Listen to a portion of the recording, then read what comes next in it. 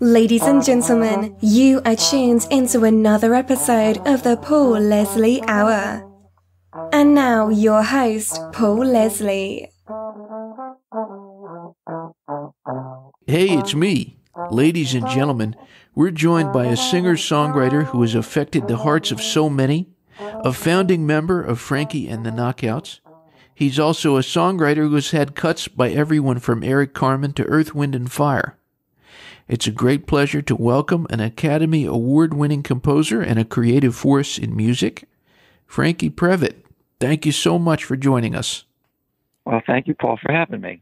My pleasure. So how goes it in this year, 2020? Well, like the rest of the world, it's been a crazy, crazy time for everyone. You know, it's you would think that it's only affecting you in your environment, but it's really affecting the world. You know, we've become, really involved in being one world.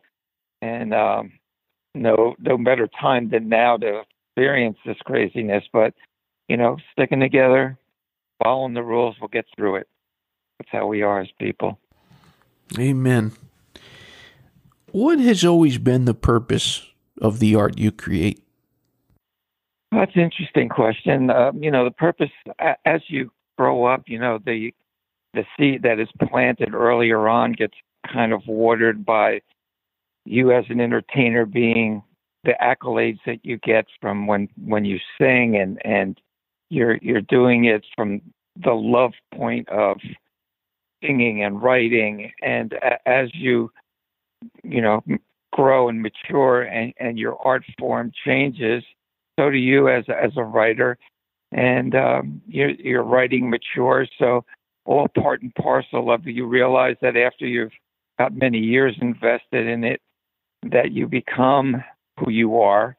I became a songwriter, a singer, and then a recording artist, Franke and the Knockouts, like you had mentioned, and bands before that, Bull Angus back in the 70s on Mercury Records, who toured with Rod Stewart and Deep Purple and played, Pocono Mountain festivals and things like that. But those are the moments in an artist's life that keeps watering the seed, those maturing moments and the little successful moments. I didn't have hit records, but I had the feeling of the unity of the band and writing together and being a group. And so those moments keep you in the game, so to speak. And then in 81, having a hit record called Sweetheart with Franke and the Knockouts kind of justified that, all those years that I put into it, that my dream had come true, that I had a hit record and I was on Billboard and I was top 10.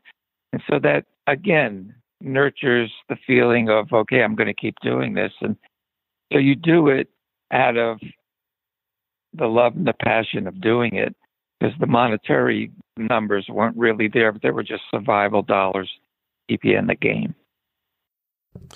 I remember somebody saying on this show one time, they said that the only thing harder for them to handle than failure was success. And I'm curious, what do you think about that? Well, as you have success when you're younger, I understand that statement from you, because you haven't matured as a person. A person that is like 18, 19 years old that has success and all this money and, these accolades, I think what happens, they become entitled and they think that, well, this was easy. And, they become a little cocky about it. As you mature as a writer and you've getting knocked down a few pegs, it lets you know, are you in this for real? Or are you just in it to see if, you can make a few dollars? So getting knocked down is part of the process of telling yourself, are you in it for real, or are you just playing around? So for me, I was knocked down lots of times, selling cars out of my driveway to make enough money to take a voice lesson, keep on writing songs so I didn't have to join a cover band and learn a bunch of cover songs, because I believed that I needed to write a song and sing a song to justify why I was doing all of this. Well, on the note of writing songs, there is an anthem that you wrote, and I also want to turn the attention of the listeners to this website, oneworldoursong.com. And I'm hoping you can tell us a little bit about what inspired it, not only originally, but also what you've decided to do with it now. Yeah, interesting. After winning the Academy Award back in 1988 for I've Had the Time of My Life, obviously Dirty Dancing, I was chosen as one of 25 songwriters to represent the United States and go to the first ever songwriting summit in Moscow during the Glasnost period, where Russia was starting to loosen up some of its grip on its people and allow a little more freedom back into the Soviet Union. And so I went there with Barry Mann and Mike Stoller and Diane Warren and Desmond Child. 25 of us went there. And we were able to write in 9 days 50 songs. And so from those 50 songs, I was able to write with a blind Estonian named Sergei Manoukian and his writing partner, Mick Targa, and a young lady, an American songwriter named Pamela Philip Olin, who wrote many, many, many songs for Frank Sinatra. And let's see, not Gladys Knight, but she wrote songs for him. I'm blanking on Patti LaBelle's another song, right? I mean, the singer that she wrote songs for, Aretha Franklin, many, many songs. And so the four of us wrote a song. And now you have to understand that here we are as Americans, and we're writing with Russians that can't speak English, and we can't speak Russian. So we're doing this with interpreters. And through interpreters, we were able to write a song called One World. And the common denominator there was music. Music speaks louder than words. And so, 50 songs were written, and we came back home, and Columbia Records picked 10 songs to do an album called Music Speaks Louder Than Words. And so One World was chosen, and Earth, Wind, and Fire recorded it. Now that's the good news. The bad news of this whole story was that there was Columbia Records going through a regime change, and the album, Music Speaks Louder Than Words, kind of went on the shelf and never really materialized. Skip forward 30 years, and we're in this pandemic, and I'm seeing my friends, musicians and actors, going through hard times, not being able to pay their bills, no music, no concerts, no going out for anyone, quarantining, and them saying, how am I going to pay my bills? So I started thinking, doing an interview, being asked about, how are you going to make it to the other side? How are Americans? So I said, it's not about America. It's about the world. We're living in one world. Everybody is connected now with this. We have to come together.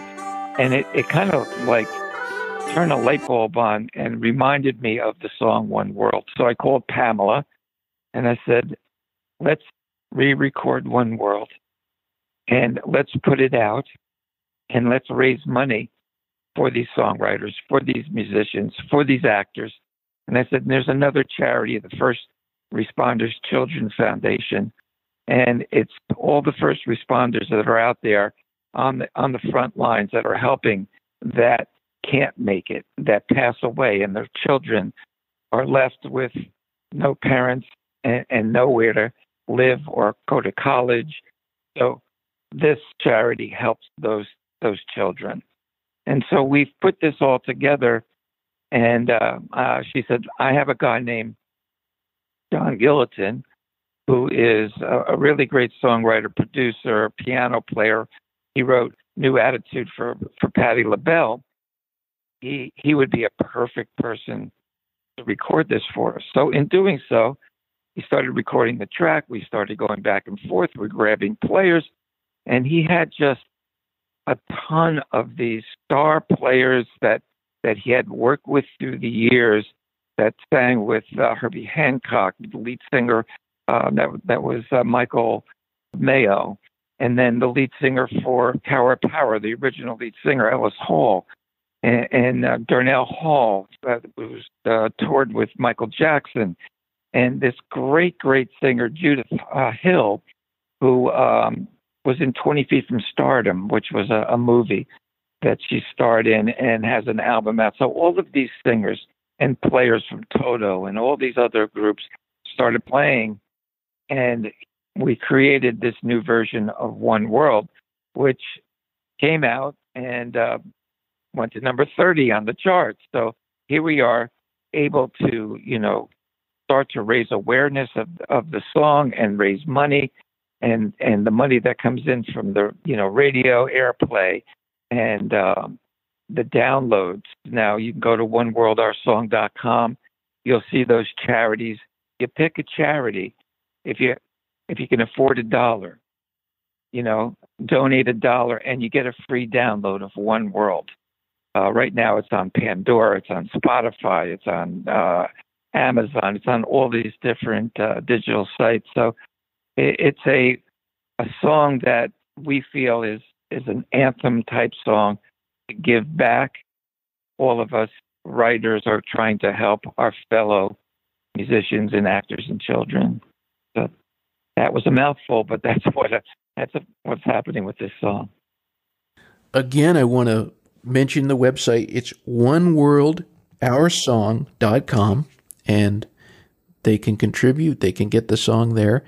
And something that I liked about the website, I'm a real songwriter nut.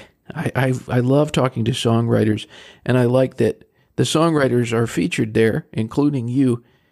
I'm curious, who are your songwriting influences? Well, that's a good question. Back in the day, for me, it was always the first group that I gravitated to were the Young Rascals. That kind of blue-eyed soul kind of voice.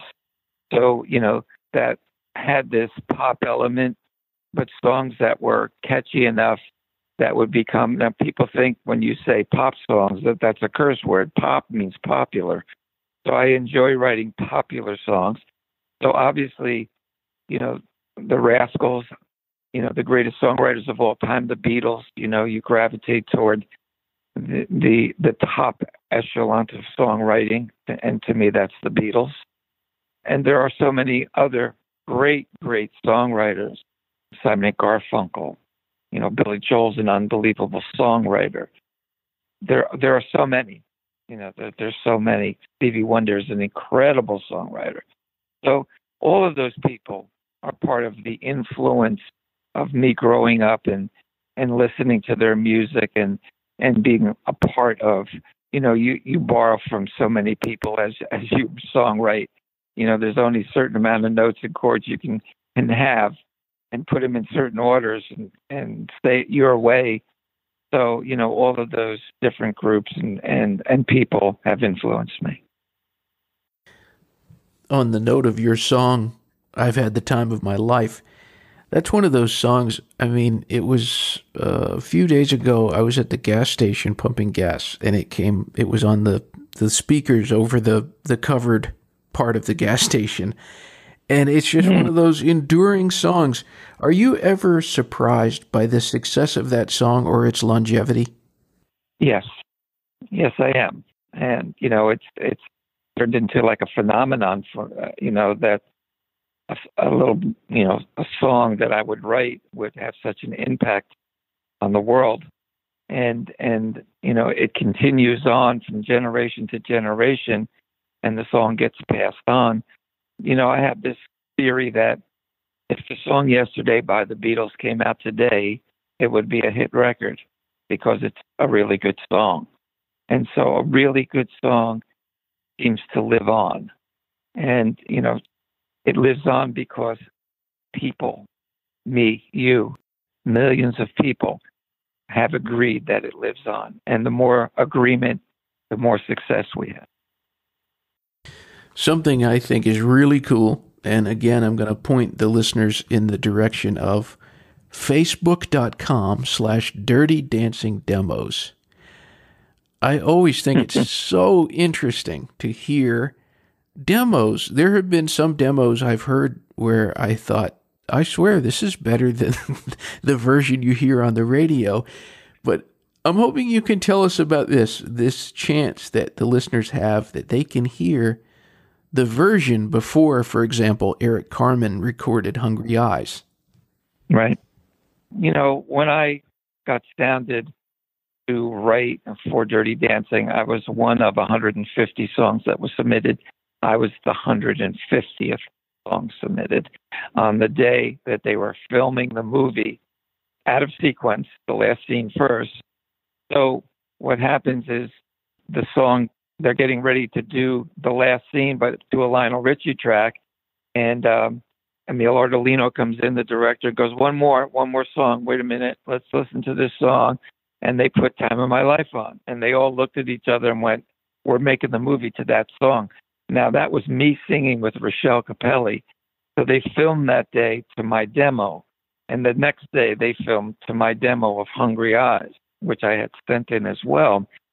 So, when I met Patrick at the Academy Awards, he was like all over me with who's singing on the demo and, wanting to know all of these specifics about the demo. And I said, well, why is this so important? And he said, because we didn't really like the movie at all because we didn't have an original song to end the movie. And then Time of My Life happened to us. And the demo was so inspirational that we had such a tremendous ending to our movie that the camaraderie for the actors kind of did a 180. And we went, let's go make a movie. So what happens is that people get what I call demo-itis. They start to, fall in love with the demo. And then when the record comes out, they're like, well, geez, I really love that demo. So what I did with those demos when Patrick Swayze passed away was I took those demos, Time of My Life and Hungry Eyes, and there's a third song that's on that Dirty Dancing demo. It's called Someone Like You, that's in the stage play. And I sell them, not for me. I sell them and I donate the money to the Pancreatic Cancer Action Network in Patrick's memory. The Dirty Dancing demos is another part of the charities that I try to, like One World is a charity. It's for musicians and actors and children. This Dirty Dancing demos on Facebook is for the Pancreatic Cancer Action Network. And I've raised about close to $30,000 for them, selling a little bit of history, a little bit of what time of my life, what they danced to, what Baby and Johnny actually danced to in Dirty Dancing. How cool. Well done. Thank you. My pleasure. Facebook.com/Dirty Dancing Demos. On Facebook, they can also just type in Dirty Dancing Demos and they'll get it. So Patrick Swayze, he must have made quite an impression on you. What was he like? He was basically Johnny Castle, the same character, the big-hearted, tough guy, that I had a chance to do some charity events with him and get to meet him. And I walked in to the hospital where this charity was going on, and I was holding two records. And both of those records, one was the first Dirty Dancing album that was painted with the picture of Patrick and Jennifer standing next to each other. And the second one was called More Dirty Dancing, and it was a red record. And he looked at me and he was like, I never got any of those. Where did you get those? And I said, well, RCA sent them to me. He goes, man, those are cool. I never really got one. And I said, yeah, you did. And he goes, no, I didn't. I handed him the record. I said, yeah, you did. And so he looks at me and he goes, you got to sign this for me. So I signed it and I took the other record and I said, now sign this one for me. So I have a picture of Patrick signing mine and me signing his. And it sits on my wall next to the record, next to the original lyrics of Time of My Life. And it's one of my prized possessions. What would you say is the best thing about being Franke Previte? That I've been blessed. That's the best part. I've had great parents that taught me my values. They showed me that hard work sometimes, not always, but hard work can pay off for you. And that,